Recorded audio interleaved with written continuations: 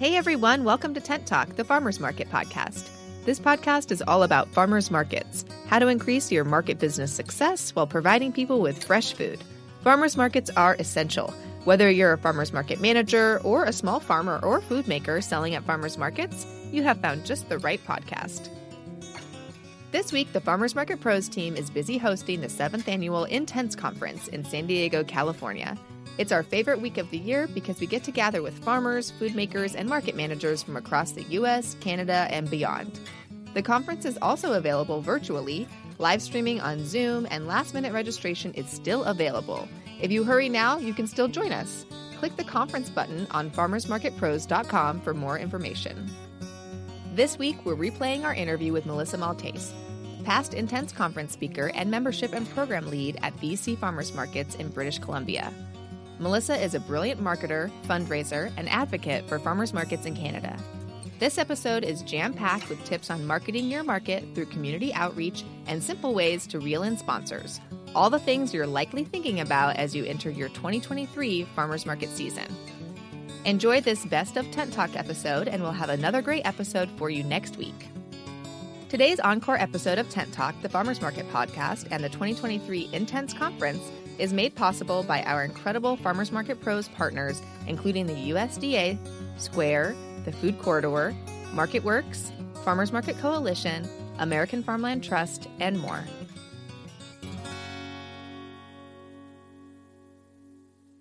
Well, welcome back to Tent Talk, everybody. Today we are chatting with one of our favorite conference speakers, Melissa Maltais. Melissa was on the program at the virtual 2021 Intense, the Farmers Market Conference, and she'll be back with us again, but this time live on stage in San Diego next month. I'm so excited. She's the membership and program lead at BC Farmers Markets in British Columbia and the facilitator of that organization's Hatch and Hype Incubator program. Welcome to Tent Talk, Melissa. Hi, thank you so much for having me today.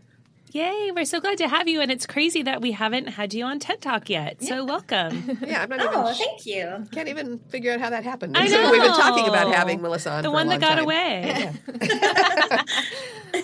Well, I'm so happy you could have me on. Yay. Well, we want to start today just by hearing a little bit about your personal and professional background. You're so steeped in the farmers market industry and, have so many connections and help so many people, but how did you end up in this wild niche industry? Definitely is wild, isn't it? Well, I actually started off my nonprofit journey as a fundraiser with the SPCA in British Columbia. So I started a monthly donor program and I did a lot of fundraising, and it just grew and grew and grew. And I also did, because it was like a one project, I did a lot of media and public relations. And so like all of that kind of training ended up being really, really useful for farmers markets as well.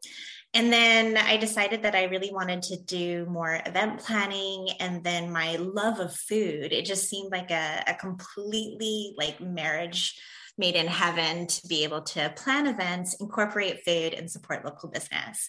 So I was hired to plan the Surrey Urban Farmers Market, and then I did the New West Farmers Market. These are all communities in British Columbia. And then most recently, I was the executive director of the Port Coquitlam and Maple Ridge Farmers Markets. And then on and off, I've been working with the BC Farmers Markets Association from like 2013, I think, is when I started with them, working with Peter in the coupon program.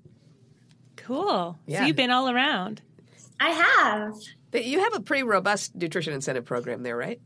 Oh, yes. Yeah, it's really big. And that first group that you started with, isn't that the one that Sarah McLachlan did that commercial for?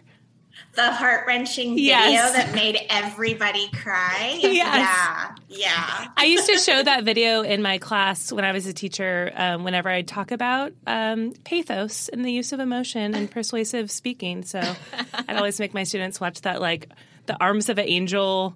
You know what I'm talking about? Yes, Yeah, that was during my time.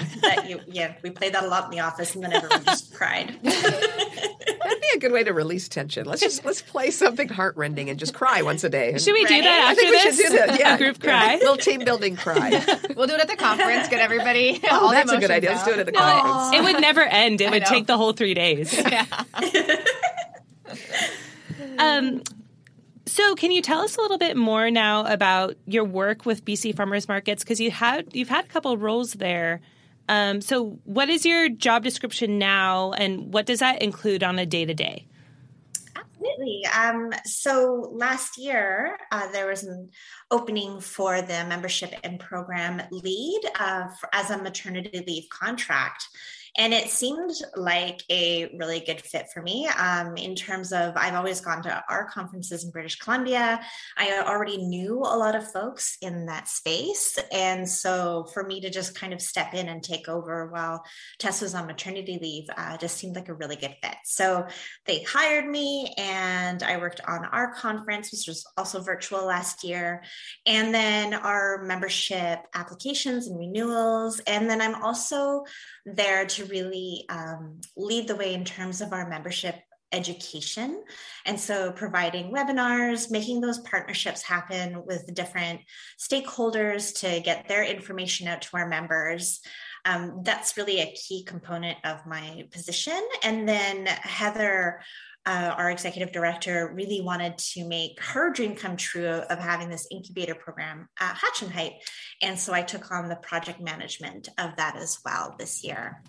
Awesome. And we're so excited to hear all about the Hatch and Hype program at Intense this year. Yeah, we'll touch on that a little bit later in this podcast, but then we'll really dig deep at the conference. We want to hear about how farmers markets can incubate success. Yeah, we don't want to give too much away now. That's right. Come to the conference. I want to hear That's more. right. So can you just real quickly, what is your membership program? Because not every market has a membership program. So how does yours work? Oh, for sure. So basically, markets are able to renew their applications, or a new market or somebody that's existing but never was a member. And through their membership with us, they have a host of benefits. So we do lots of different things. They're able to participate in our coupon program. We also have group insurance rates for farmers markets, whether that's director or just liability insurance. We have, again, all these educational opportunities. We're offering board fundamentals, which is a fairly costly program, free of charge this year for members. We also have these massive marketing campaigns that we do throughout the summer season. We have a website called the BC Farmers Market Trail, and we've had it's just amazing the stuff that we're able to do.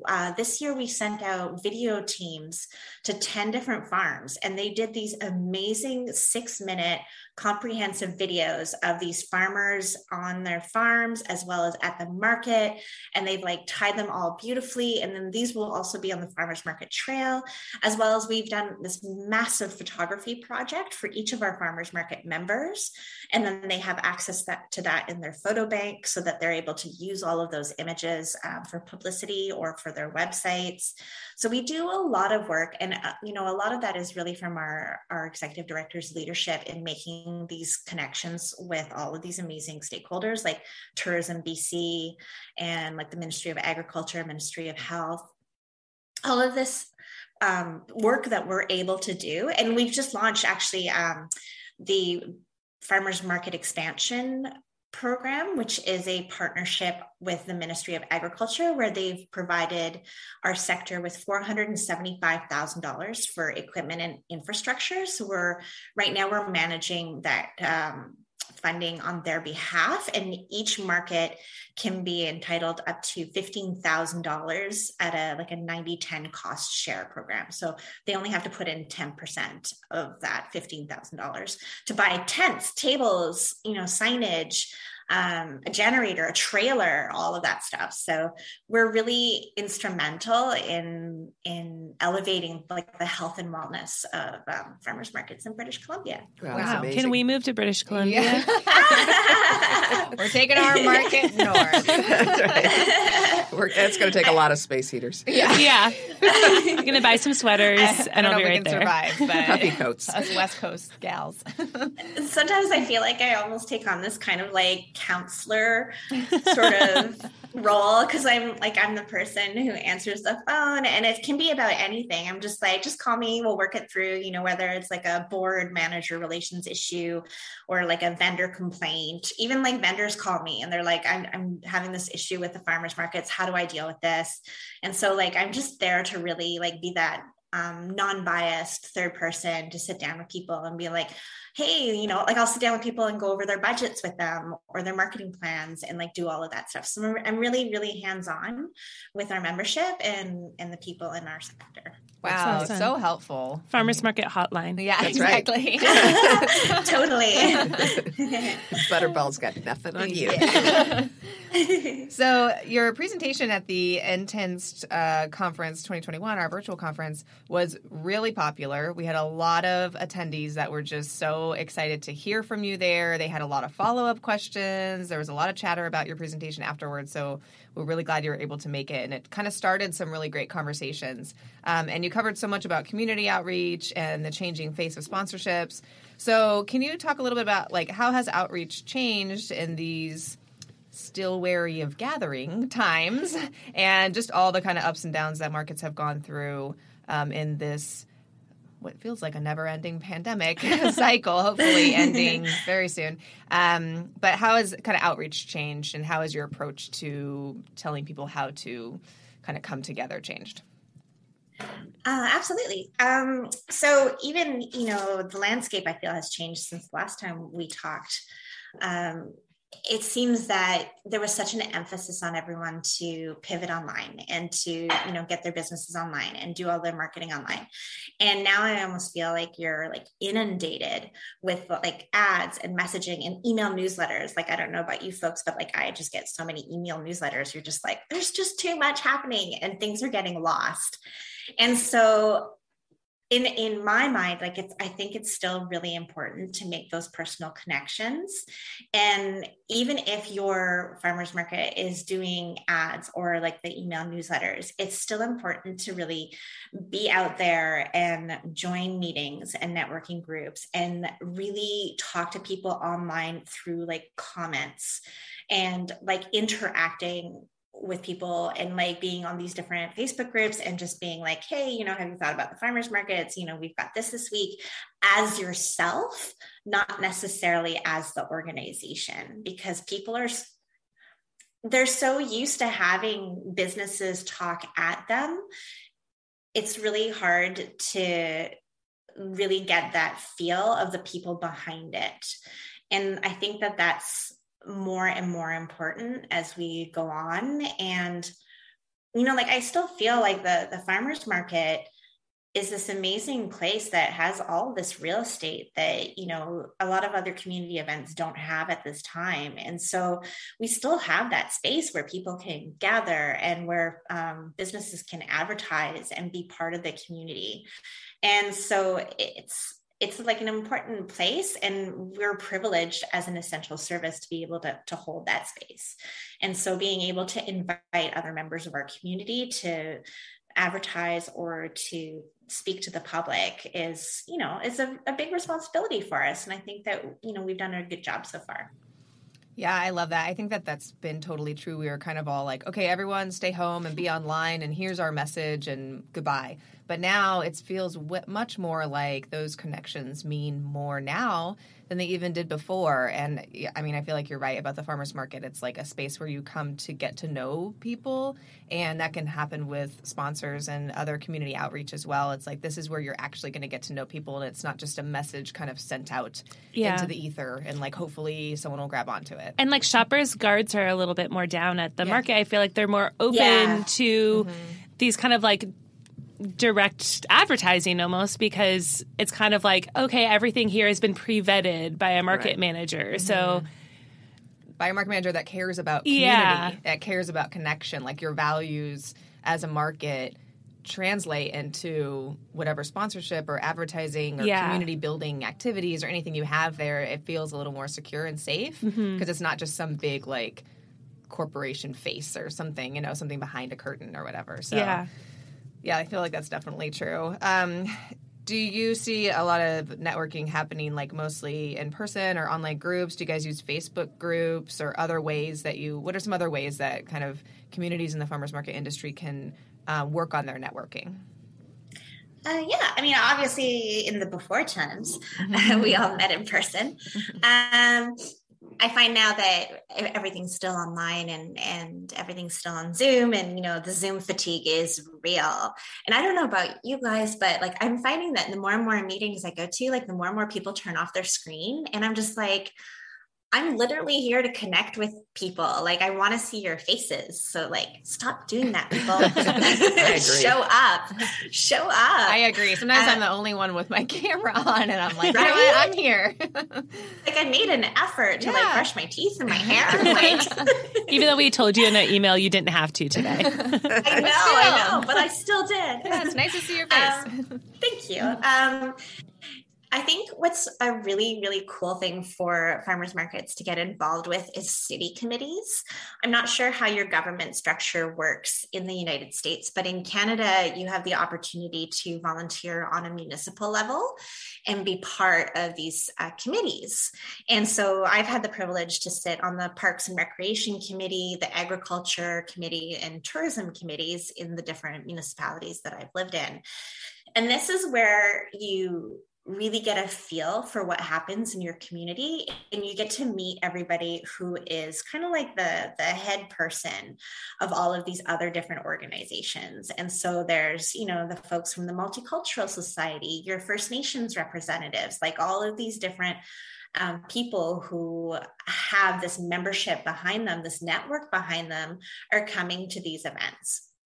And they've all moved online. It's a really easy opportunity to pop in and being like, even if you just do a presentation or you just talk about, what's coming up, just having that ability to like pop into a meeting and being like, hey, just want to let you know, I'm here to represent the farmers markets. We are representing all of these small businesses. Also like that, the economic development portion of what we do is an important part of our work. And so just being able to find these opportunities to show up and represent everything that we have, whether it's food security and, your low-income food program that you have at the market, or whether it's, if you're doing some fun events, so it's the tourism related aspects to it.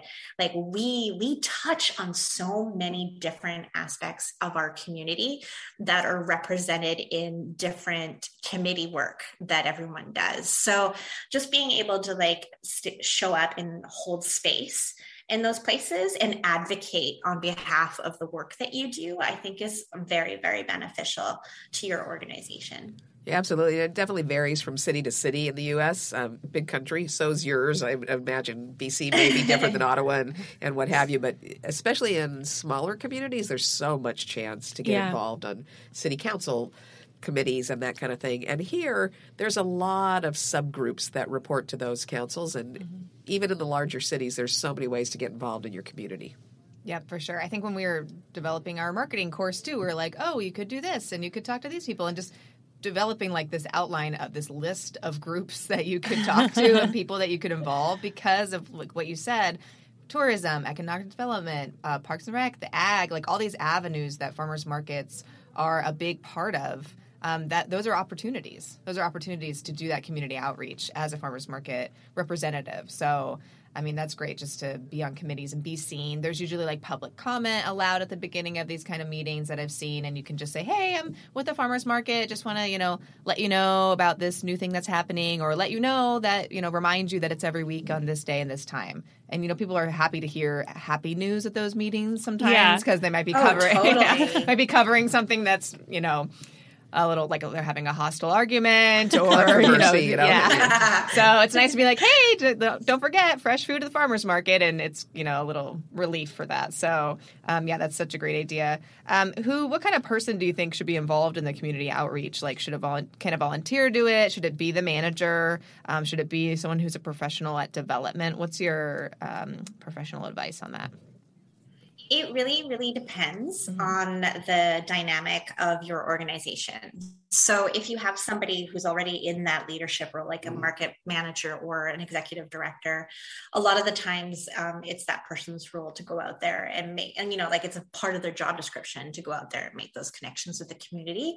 However, saying that, what I really like is if I'm working with a board of directors, I want to make sure that when we're recruiting board members, there's a very diverse group of people on this board, because for one thing, these are the people that are going to be leveraging their networks to go out in their community and speak to people. So you want to run the whole gambit of, somebody who's a senior who goes to the senior centers. I myself may not be that person who can connect with seniors. And so if I have somebody who's already going to these, networking events or seniors activities or groups, and who's the leader in that field, I want to be able to empower them, and with the knowledge and the work that we do at the farmers markets, to go out there and be that representative. If you lay it all on one person, it's very overwhelming, and those meetings add up very, very quickly. So being able to empower your board or a volunteer committee, if you have somebody with a parent of a young child, chances are they're going out and they're doing, play date activities or mom group, walks through the forest. Well, if you show up there with a basket of strawberries and, you're I got these at the farmers markets, and you're physically showing how much better they taste, or saying, we have kids activities every week, it's also not coming off as salesy. So me as a market manager walking in and being hey, everybody look at me, this is all the stuff that we do, isn't that as personal as somebody who's already within that community going in there and speaking about their experience at the farmers market, not necessarily what we're selling. Really good advice. That's good. And that also requires your board to go to the farmers market, which That's right. is an important thing to think about, because, being a part of a board maybe mean one thing to one person, but when it comes to the farmers market, you do have to go to the market and participate in it. Yeah, we're always reminding board members that we are, work with, hey, come out and shop. This is your market too. You're on this board. This market is a part of this group. Come out and shop. And so you can speak to your neighbors and your business associates from a first person experience about how great the market is. It's the in real life, in real life version of social media. Yes. It's using that network and that spider web of connections. So. For sure. Yeah. So you also work on sponsorships, and I know you talked last year earlier. Yeah, last year. It's all a blur What year now, is it? I'll tell you what. 20, 21, 22, all one big blur. But you had talked about alternative ways of attracting and benefiting sponsors and, marketing partnership kind of relationships, where in the old days we would say it's this much money for you to come out to the market and have a tent and talk to people. There was a long period when sponsors couldn't do that. We only had essential items at the markets. And you had some really good advice about other ways to benefit sponsors so that you could still attract that sponsorship fundraising kind of push without having them at the market. Are you still doing a lot of that? Are you still seeing markets in your area do a lot of that versus actually just have them come out and set up a tent at the market? Are they back? Not so much. They're not, not so much as they're back in the market. So people are still doing quite a bit of the, selling of the programs. That's what I always advise people to do when we have talks at the BC Association of Farmers Markets on sponsorships. And so I'm what do you have? That is my first conversation with people at the market. Okay, well, what do you have? What can you sell? And it's just such a mind shift for them to be well, oh yeah, these things are really valuable. And this is where, everybody walks by this tent. And so things like your music space or your kids activity. So selling off or the ownership, so to speak, of all these really valuable, important programs within our community space is something that I have seen happen and still happening, which is great. Selling your market day events like the opening day and the last day, and working on, ad space within your newsletters. These are all such great things that you can have people with any marketing budget take advantage of within the farmers markets. Because, and also I find like we have a pretty strict make, bake, grow policy. So you can't take necessarily, you know, you're like your local Tupperware lady who's amazing and you love her, but you know, like she can't have a table at the farmers market. However, if she wants to like buy an ad on our email newsletter talking about all the containers for fresh vegetables, like here's like a wonderful way to benefit them and include them in the sponsorship conversation. So yeah, we're still seeing a lot of work being done in that sort of alternative space where instead of people coming to the market and like setting up their big display and like sitting back and waiting for customers to talk to them, like it's more a little bit more interactive. And like, you know, like Bridget or Justine was saying too, like I love that concept of like this business has been vetted by the farmers market, so you know that it's got the same values aligned with what everybody else is there for. And I think that's really important to remember when you're talking to potential sponsors, that you've built up this trust level with your shoppers that whatever people are selling at the market has been vetted. It's reasonably healthy, or it's at least very transparent about what it is, where the ingredients come from and things. And so they expect that same level of vetting for the sponsors, that you're not going to throw somebody into their market that is promoting something that's not good for them. Yeah. Absolutely. So we've had the experience that some sponsors that used to be really excited about coming out and setting up a tent at the market, and in fact didn't necessarily love that once they did it. It was always the staff like, member hard. Yeah, it's the staff member that drew the short stick that had to go work the tent that weekend kind of thing. When we had to get creative about sponsor benefits and look more at email newsletter ads and social media mentions and that kind of thing, I think it was one of those silver lining deals where at the end of the day, when you could have them back at the market, they said, actually, you know, I kind of like the email newsletter thing. That sort of feels like a better benefit for me. So are you seeing that where sponsors are actually just as happy to use these sort of alternative methods of gaining access to your audience?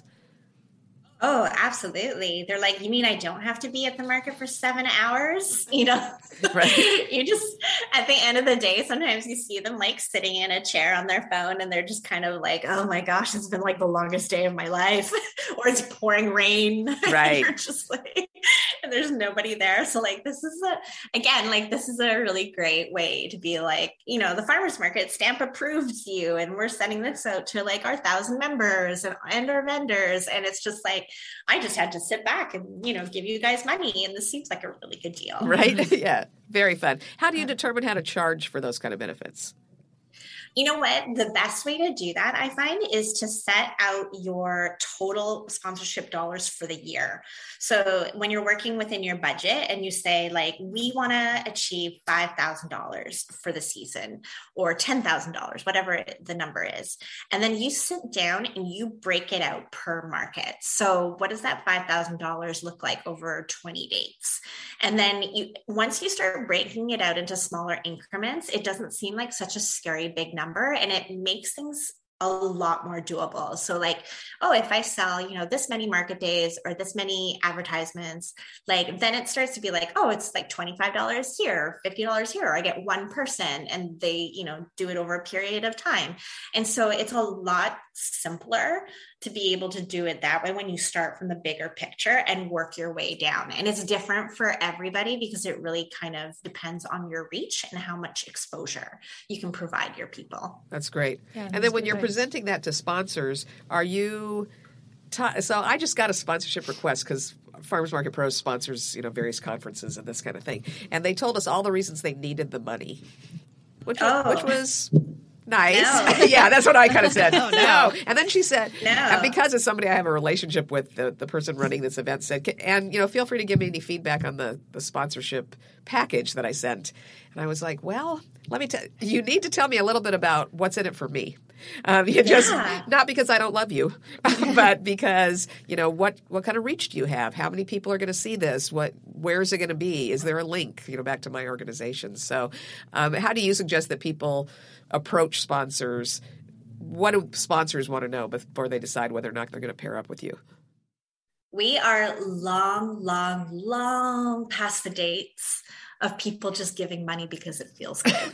Like those days are gone. People don't have extra money just lying around. No, those days are gone. And so I never go into a sponsorship conversation with like, this is going to benefit us so much. And also, I have to say, selling a farmer's market is a lot harder than selling, a puppy with a broken leg at the SPCA. So like being able to be like, well, your sponsorship will cover the cost of my paycheck this week. Do you know what I mean? This barricade. It's not that, it's not sexy, you guys. Like we're not selling sexy, like images of sad kittens. We're selling like tents and, real life stuff that we need to make our day better. So I go in full guns blazing and be like, hey, this is what I can do for you. And like, I get it because I've owned a small business. Like I know how to speak in that business language. And I just had a conversation with a sponsor this week, and it was literally like a phone call conversation. And I was like, this is what we can do for you. I believe the value of this is $10,000. And they were like, okay, yeah, no problem. Like it's just that simple when you start talking to them about what their exposure is going to be and how their business will benefit it. And, like the feel good stuff is awesome and everybody loves that, but really people are looking at making an investment and they want a return for their investment. Yeah, I absolutely think that's true. And I think that we sort of just visually, as we were watching the screen during the conference last year, because everybody was online, we could just see light bulbs popping on over people's heads. Oh, wait, what now? Yeah. I have value, and that's what I can sell to my sponsors. Yeah. And I think that this is kind of like a paradigm shift, too, for like market managers and just like the farmers market space. Like we do really cool things, and it is a really feel good. You go to the market and you support farmers, and I think that people just naturally just want to. It is this like kind of feel good thing, but for farmers market managers and associations to be like empowered of like, we have things that we can help businesses. We help businesses, and we, as a shopper, we make your life better. You eat healthier food. Your food tastes better. Yeah. So So you kind have of to just like remember own that that. everybody wants to know what's in it for them, and you need to remember a little bit of that. It's not just about how do you help us. It's look how we're helping you. Yeah. Help us help you.